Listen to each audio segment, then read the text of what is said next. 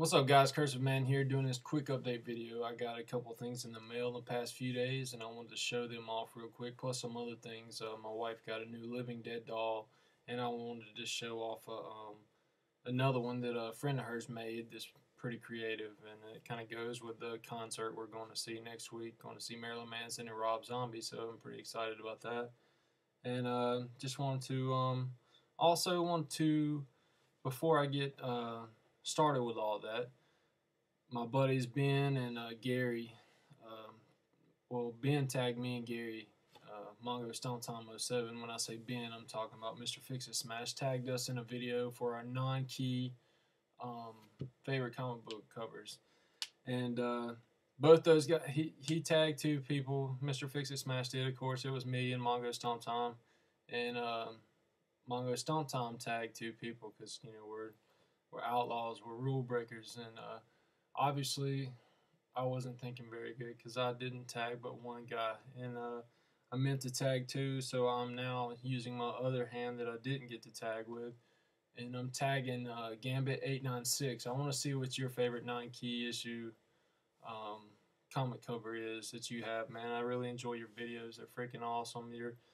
The way you do reviews is great, man. I really enjoy it. Keep up the good work, and I'll put his link below, so y'all need to check him out. He's a really nice dude, and his reviews are just awesome, so make sure you subscribe to him. It's Gambit896, so y'all check him out. But anyways, these are some of the packages I got in the mail. This is a trade I did with King Joe. I had a Bat Hot Wheels car that I was putting up for trade. I had like 3 of them, and I did a few trades. And he had some Vampirella issues that I wanted, so he was nice enough to trade with me. So, to show you what I got. These are a couple that he threw in extra. So, it's Vengeance of Vampirella issue number 9. I haven't read these yet. They're really awesome looking, though. Don't know who that cover artist is, but it's from '94. Really cool looking cover there. In issue number 7 of Vengeance of Vampirella, she almost has like a bodybuilder look to her right there. I think when I was little, I used to watch these freaking workout shows. I don't know why, but probably because the chicks wearing bikinis or something. But I think the lady's name was like Corey Hart or something like that, or something. She was this huge bodybuilding. I was just like obsessed with her, and it kind of reminds me of her in this picture. But anyways, I'm probably wrong on that name. But anyways, so yeah, there's that one.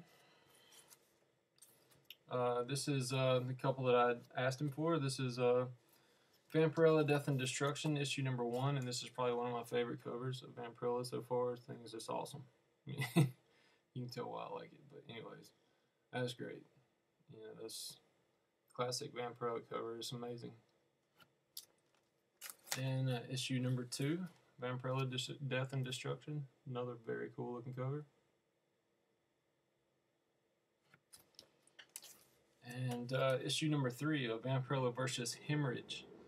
I flipped through this one, and the art in this thing is amazing. And it's a really, like, it's not, I mean, it's weird. It's not thick, but it's like the pages are made up of different kind of material. It's really hard. It's not the flimsy paper. And the art in this thing is so awesome. It's got a cool fold out poster. I'll pull it out real quick and show you guys. But just flip to that real quick. So really awesome poster in there. I hate that it's stapled in here because I damn sure would be putting it up. But anyways, so that's that one, and I appreciate that, King Joe. That was awesome, you trading with me, man. I really do appreciate that, and the extra stuff you threw in, man. Thank you. And the other package I got in the mail was book I ordered from Midtown, which took 25 years to get here, but it finally made it. And it is Howard Chaykin's Black Kiss number 3 of 6. And this is the book that my comic shop decided to quit selling the day it came out. So, yeah. He took all of these and threw them in the trash the day it came out.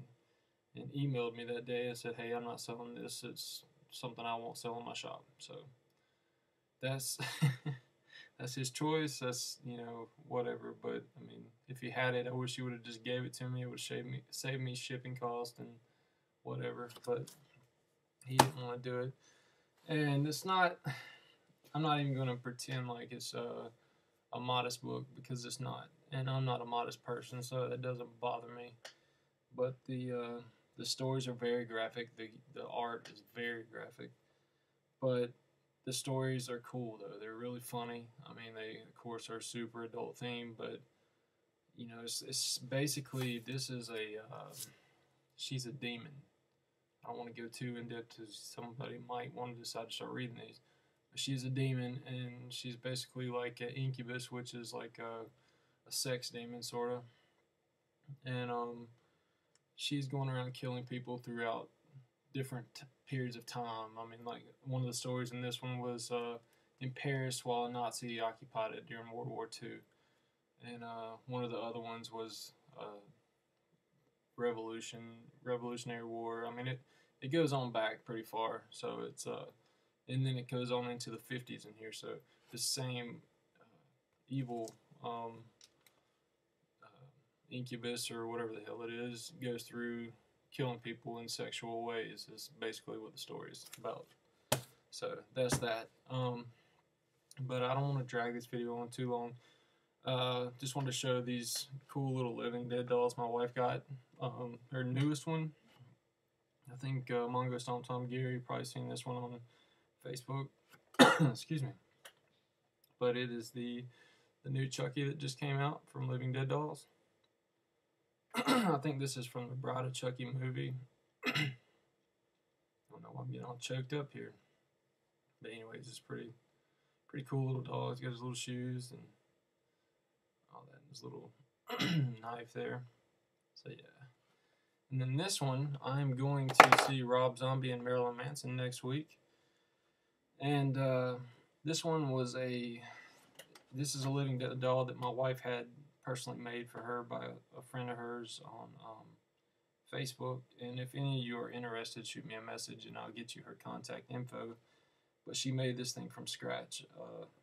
She took one of these Living Dead dolls, completely like stripped it down to nothing.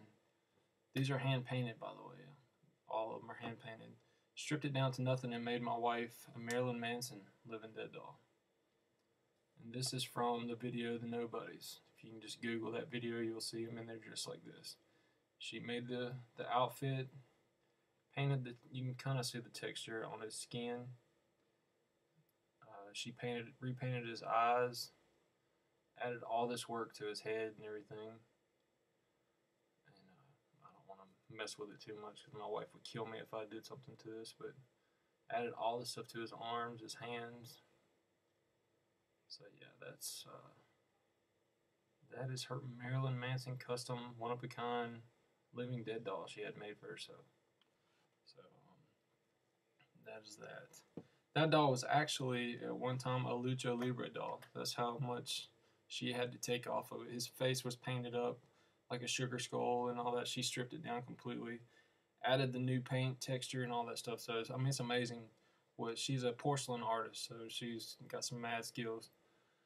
But that's it for my little quick update video. I just want to keep this short and sweet. It's going on 9 minutes now, so it's not too short. But anyways, like I said, y'all give my man Gambit896 a friend request on here and sub to his videos and watch him. He's a really great guy. And y'all check out my Facebook page, Comic Book Central.